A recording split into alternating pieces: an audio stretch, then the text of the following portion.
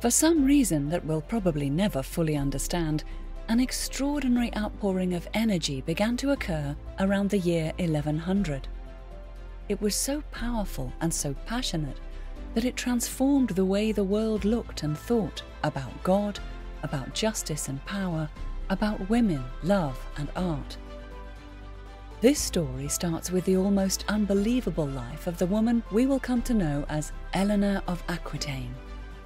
Alienor had virtually everything this life can grant: sunlit beauty, inherited power and wealth on a phenomenal scale, kings as husbands, kings as sons. She lived an epic life in the middle of a whirlwind, entangled with 5 mightily powerful men who fought for more than a century to control Western Europe. Surrounding them is an incredible array of people who lived in that world, doing incredible things, from building stone cathedrals that streamed with sunlight, to fighting 2 crusades, to inventing fictional characters we still read about. We know of only a few of them, and what we do know of even these favoured few is limited by their records and our own comprehension. Come with us as we journey to meet Alienor of Aquitaine, Henry Plantagenet, Richard Lionheart, King John, and all the remarkable people surrounding them. To be in their presence is an exhilarating experience. Won't you join us? Welcome back to Lion's Forge. My name is Beckett, and I want to tell you a story. An epic, true story of 5 kings and the Lion Queen. Episode 13, The Scandal of Antioch. Raymond's hospitality was unstinting as his new friends dined at his table and hawked his spectacular falcons across his endless lands. But the prince was not just playing the role of an exceptionally attentive host. He was passionately intent on having Louis help him get something Raymond badly wanted: the legendary trading city of Aleppo, stubbornly held in Arab hands.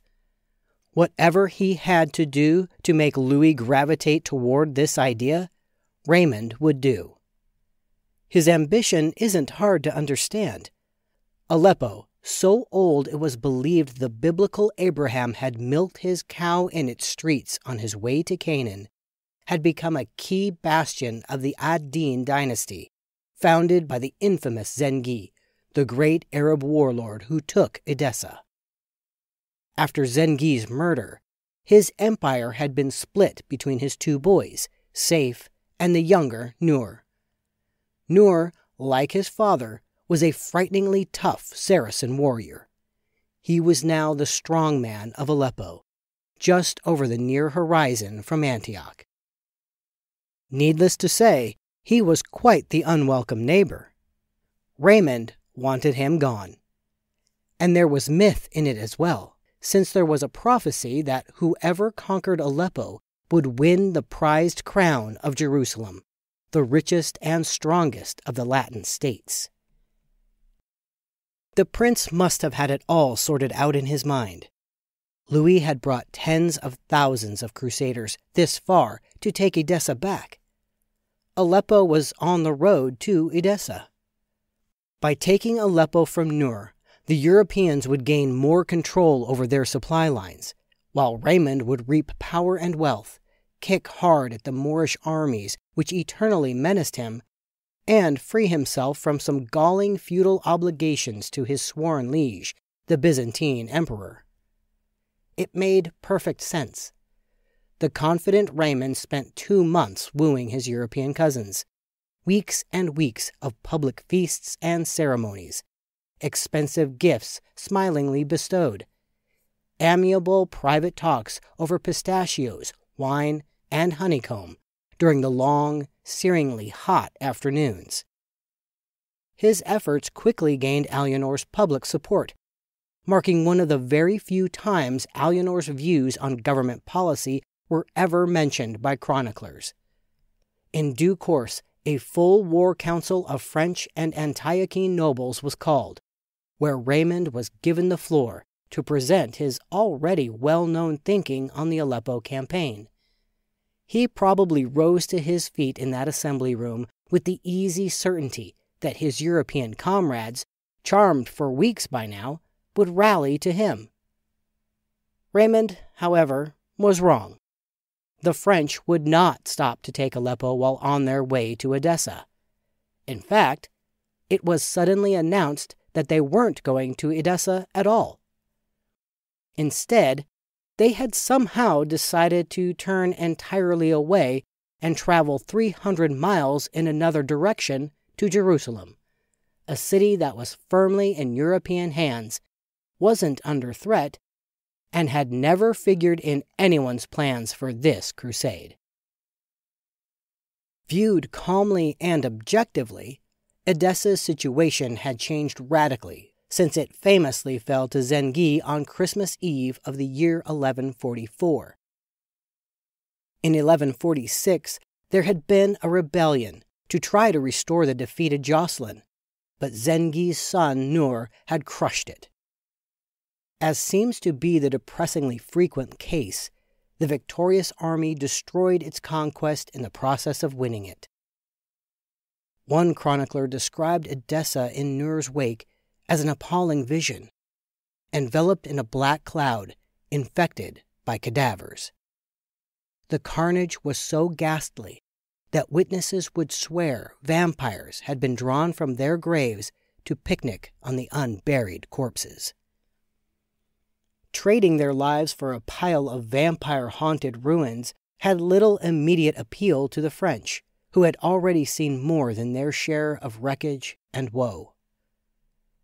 Louis was fresh from Mount Cadmos. He had no heart for attacking someone like Nur ad-Din, nor was there any perceptible benefit to the Europeans in helping Raymond march just far enough to go after Aleppo. European lives and treasure would be spent, but the reward would melt into the realm of the Prince of Antioch. Even crusaders were prey to annoyance at being asked to risk their lives to make someone else richer. So retaking Edessa now was pointless on the one hand, and very likely impossible on the other. As for Jerusalem, devout Louis had always wanted to make a pilgrimage there. Years earlier, he had reportedly told friends that he would fulfill his late brother Philip's pledge to pray in the holy city.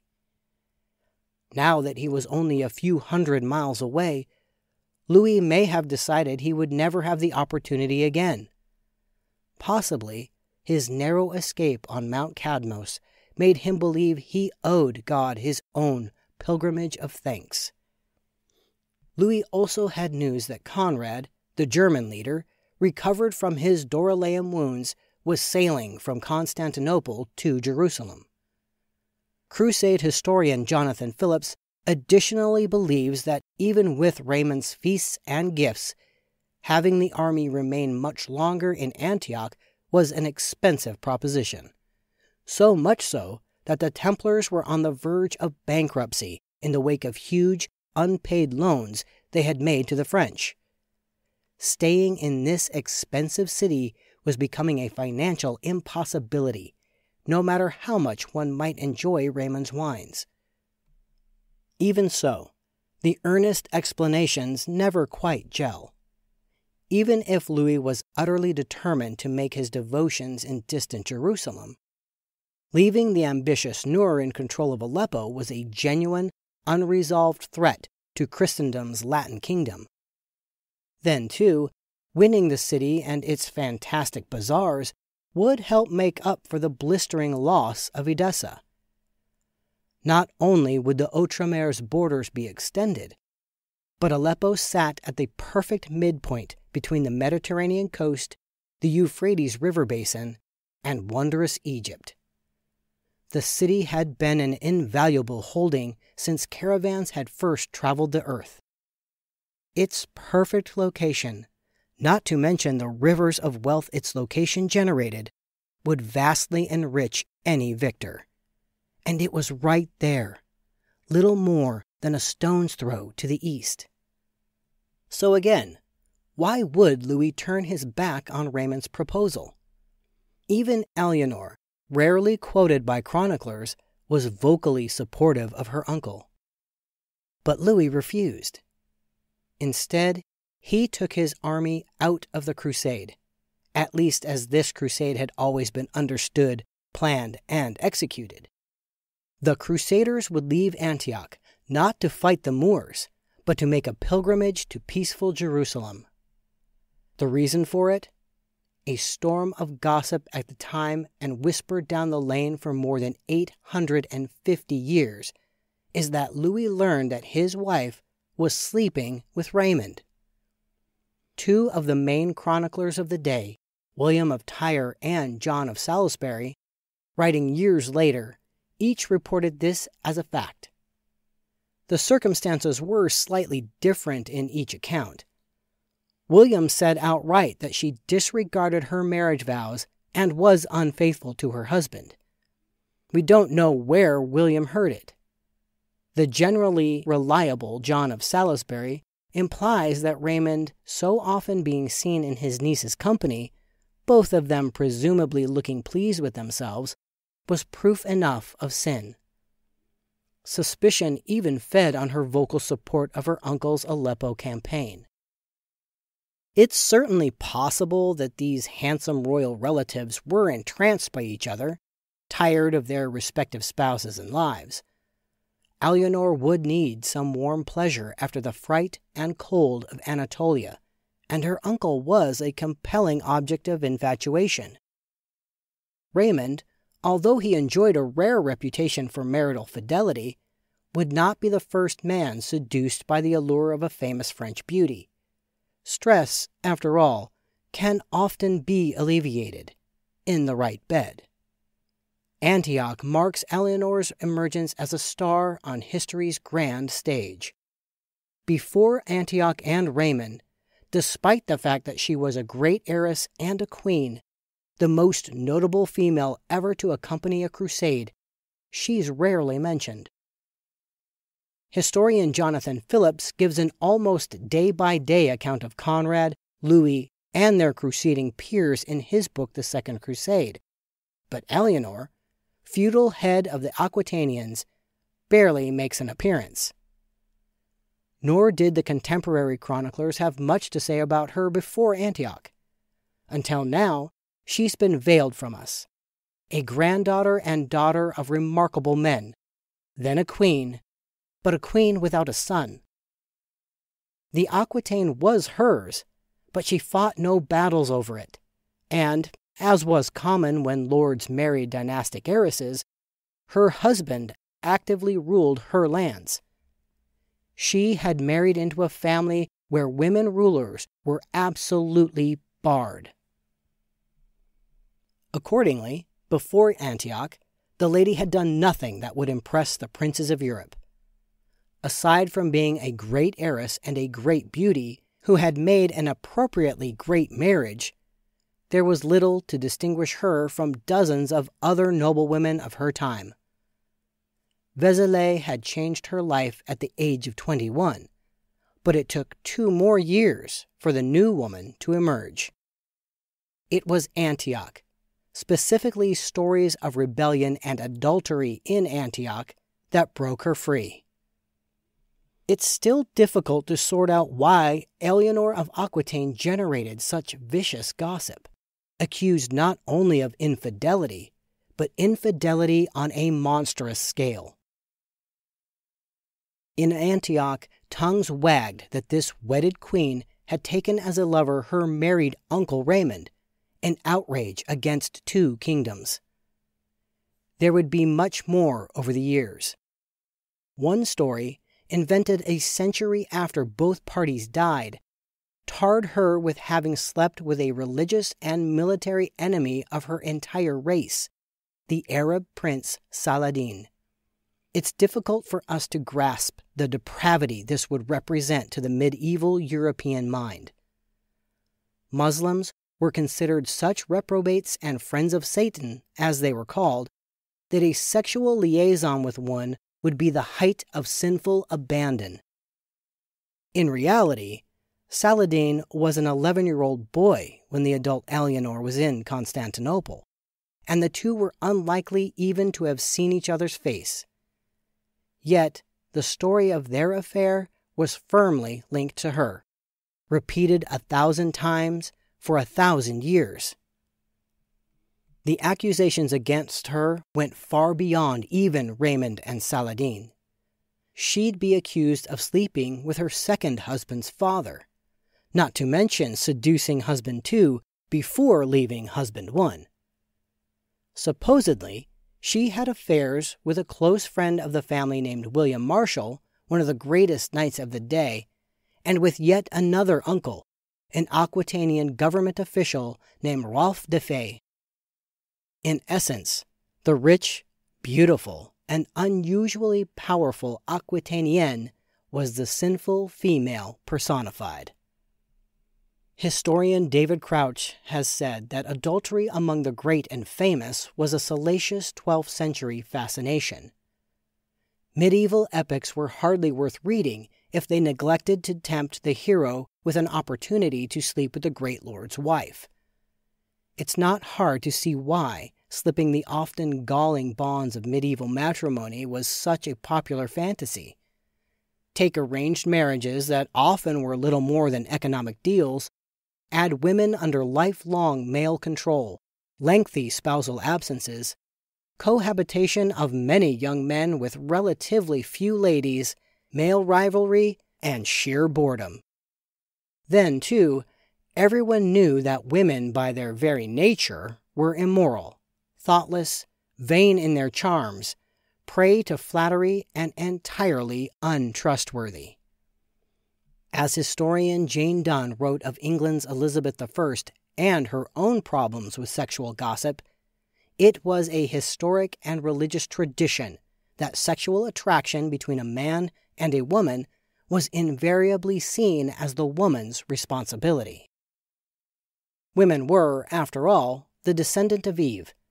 That simple fact guaranteed that heedless disobedience to God's law was in every female's blood. To seal her supposed reputation, Alienor, Queen of France, Duchess of the Aquitaine, was not only another sinful daughter of eternal Eve, but one free of most normal female constraints.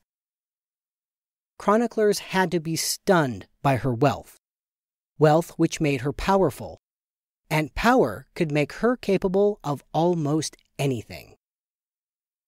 Some wrote of her with the musk of her lustful grandparents in their twitching nostrils. Some heard rumors from the inevitable people who jealously didn't like her. Some were appalled that she had taken it upon herself to accompany an army. Some probably just enjoyed the fun of creating even racier stories than the ones already in circulation.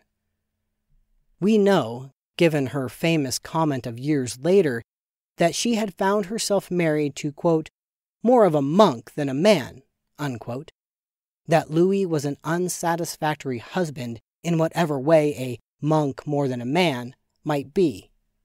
In our day, it comes across as a self-evident sexual insult, and even his contemporaries may have taken it that way. Given an old story that Louis was considered so pious, people joked he wouldn't have committed adultery to save his life. On the other hand, it may have been simply her frustrated lament that Louis would rather pray on his knees than hunt, dance, eat, or laugh. By the time they reached Antioch, Alienor, born of a family of warriors, had spent months watching Louis's inept leadership of his men, crowned by the army's near collapse. Even his soldiers grumbled at his lack of elan. She could scarcely have been more impressed with this king than his own men were. Yet Alienor of Aquitaine, often a risk-taker of epic proportions, was never mindless. Even the easy-going Poitevins would have thought poorly of an adulterous queen, and, in light of the gossip that already stirred 2 continents, an ill-timed pregnancy would have been unthinkable. Nor did Louis react as a cuckold king might be expected to act, with swift repudiation, imprisonment, or repatriation to the Aquitaine. he would remain married to her for another 4 years. Rather than outright adultery, the reality probably involved an unhappy and naturally flirtatious young beauty, giddy at her reception by a sympathetic hero, combined with an unhappy husband who just then had a great many reasons to doubt his authority over anything, including his marriage.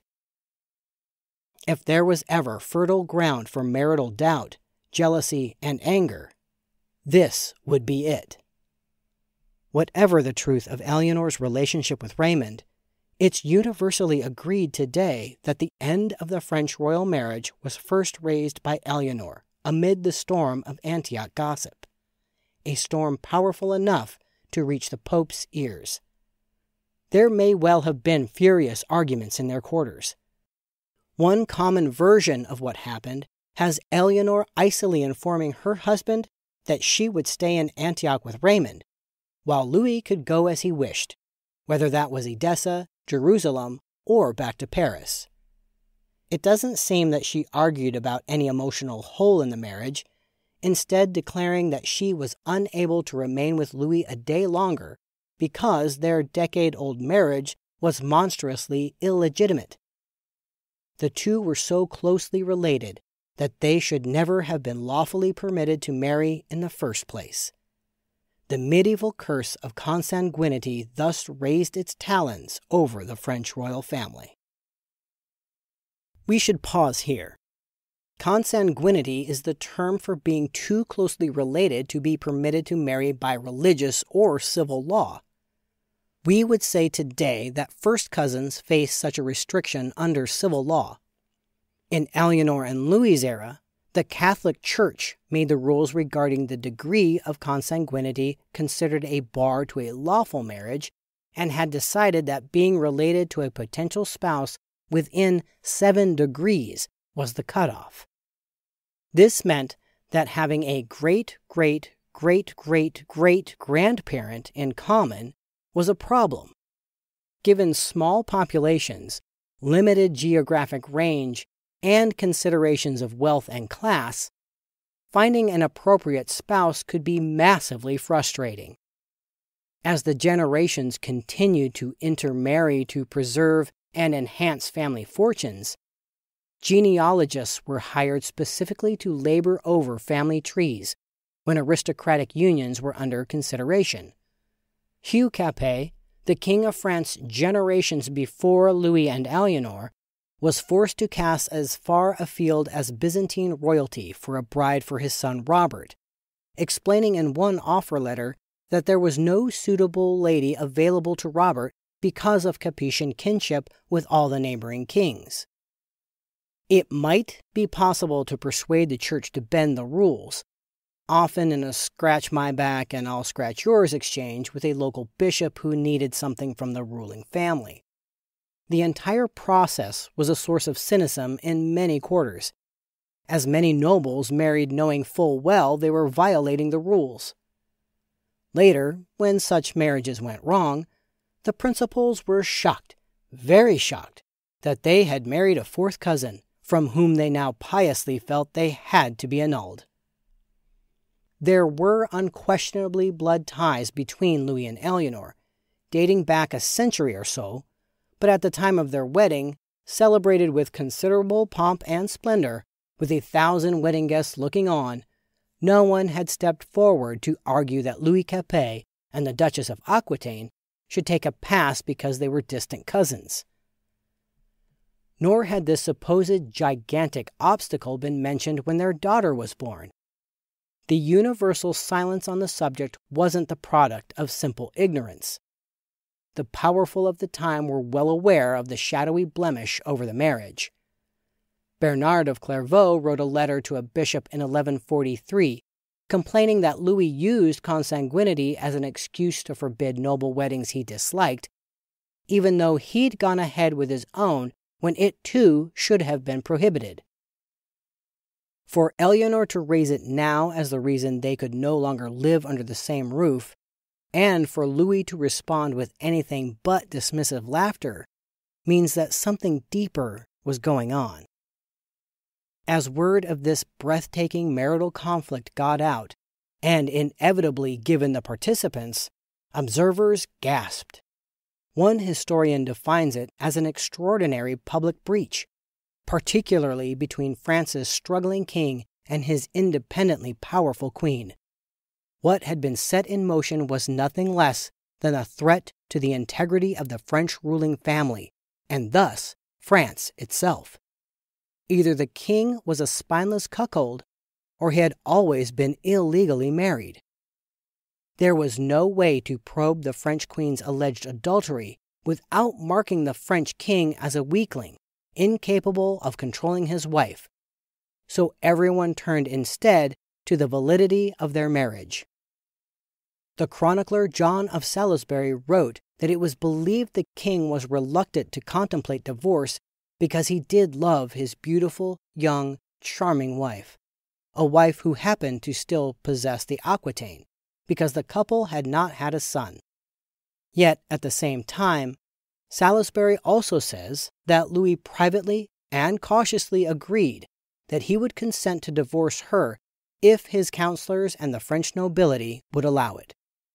Given that the Aquitaine would revert to Alienor's control if the marriage ended without a son, this was a monumental decision on the king's part. Still, the first heat abated as it often does, and calmer heads prevailed, at least on Louis's side.